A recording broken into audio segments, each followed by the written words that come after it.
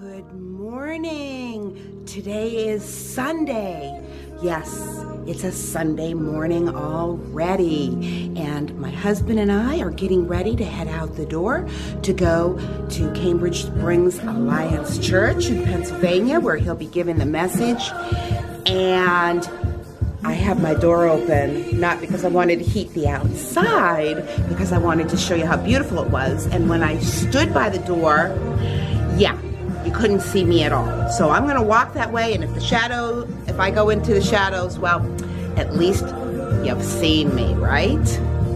Anyways, it snowed most of the day yesterday. Hey, look at that, I think it's gonna stay focused. And it's still snowing. My husband just came in from shoveling, that's the dogs barking. Anyways, I hope that you have a very good day, and I will talk to you later on throughout mine, and see you in a little bit. I just thought I'd give you a quick look at what we woke up to. Isn't that beautiful though?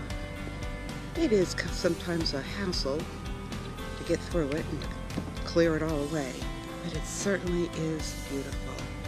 God has made a magnificent masterpiece. Well, we're back. We had a wonderful time. People there are just so gracious, so friendly. But for dinner today, excuse me, and I know that lots of times we go out to get something, but we decided we were just going to come home and enjoy the afternoon until we go back to our own church in the evening. And I thought that I would take this opportunity to make something that I had got at Duran Farms. That is, if I could show you here, these little meatballs. These are actually chicken meatballs with spices and Parmesan cheese. And I'm going to put these in the oven for 25 to 30 minutes at 350 and cook those. And I'm going to boil some homemade, not by me, noodles and have some roasted garlic Alfredo sauce with it. And then I'll just have a small tossed salad, and yeah, I think that'll be good. I got everything except for the Alfredo sauce at Duran Farms, and I haven't tried these products. So I'm gonna give it a try. I'll let you know what they taste like and if they're yummy, and I'm sure they are. Anyways, I'll check back with you in a little while. And that's what it looks like. I think it looks pretty yummy. I sprinkled a little bit of Parmesan cheese over it and a little bit of parsley, and this is our Sunday dinner. Is it good? Here comes the taste test. That's how we're gonna know. Very good. Is the meat good too? Mm-hmm. What is it? It is chicken meatballs from Duran Farms and homemade noodles from Duran Farms. Very good. And there's Mindy Lou, rolling in the snow, one of her very favorite things to do. You rolling in the snow, honey? You rolling in the snow? They are so funny. Missy sees something though over there. She keeps going over there and looking. Oh man. Really hope she doesn't jump that little creek. Anyways, I thought I'd take you outside with us as we go out before we go to church. Get the dogs out, that is, before we go to church. But it's deeper out here than I realized. It's got to be at least 6 to 7 inches of snow. I didn't think we got that much. Missy, come.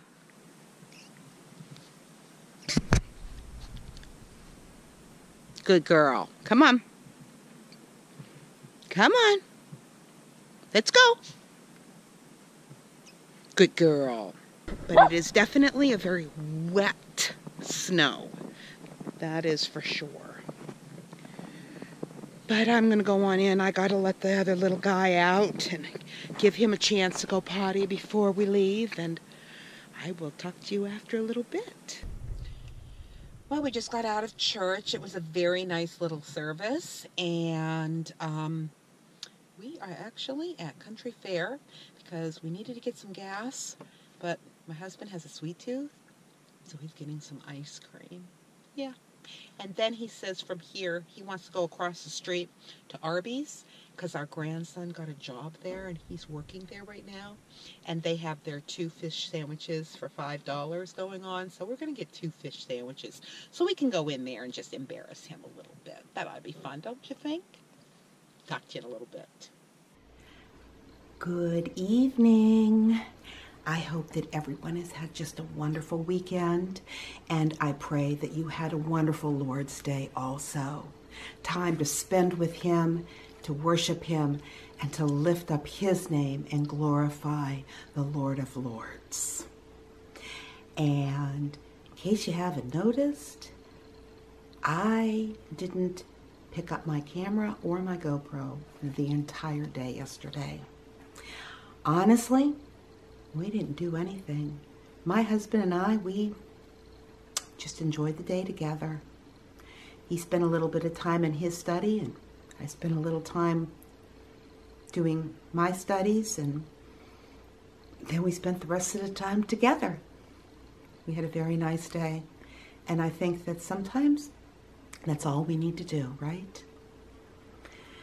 But today, I wanted to talk to you about seeking the Lord.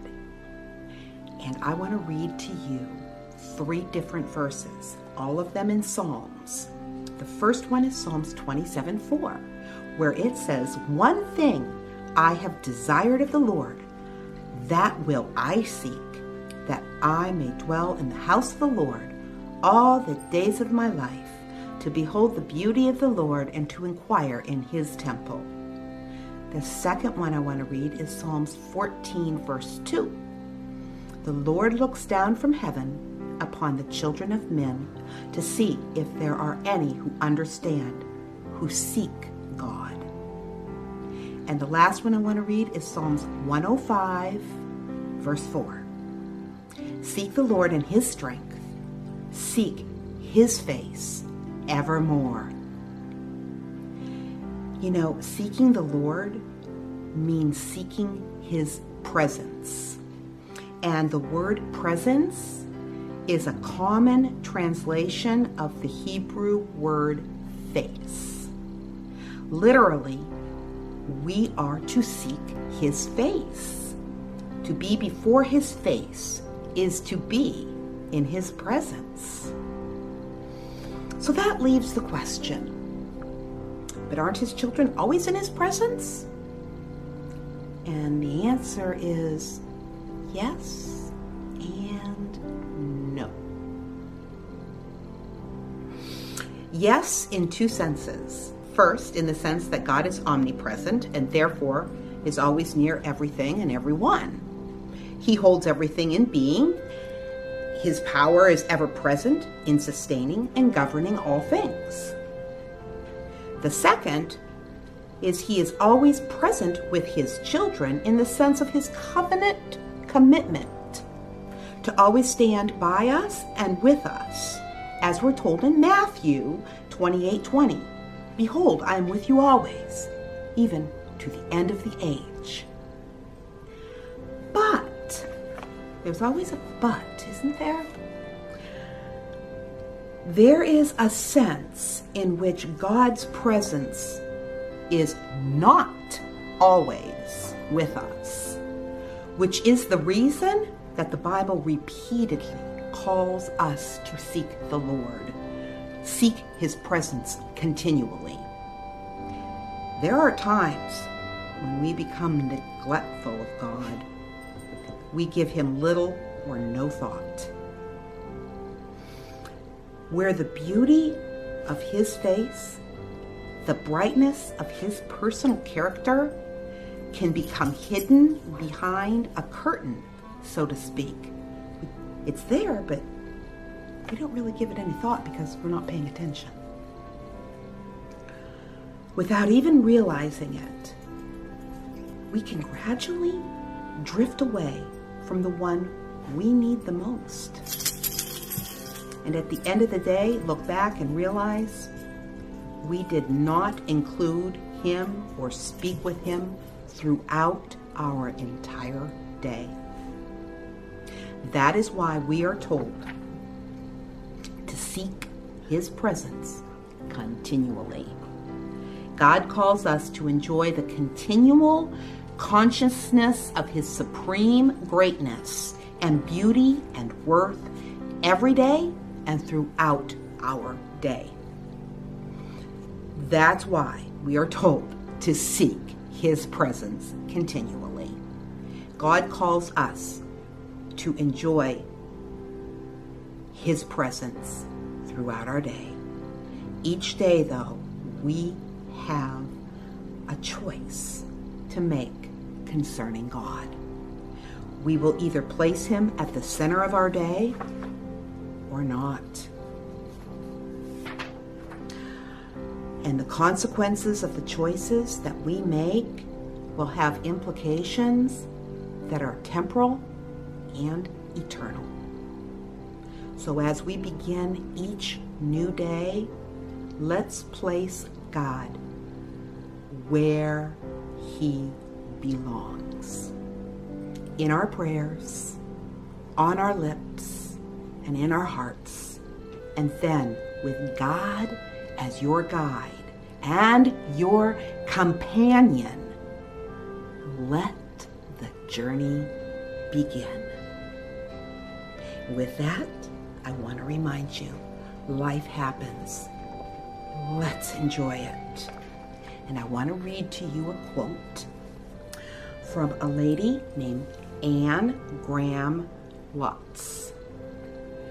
As I contemplate all the sacrifices required in order to live a life that is totally focused on Jesus Christ and his eternal kingdom, the joy seeps out of my heart and into my face in a smile of deep satisfaction.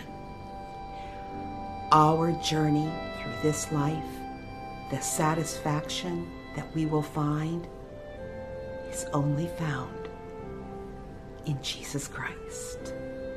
Good night and God bless.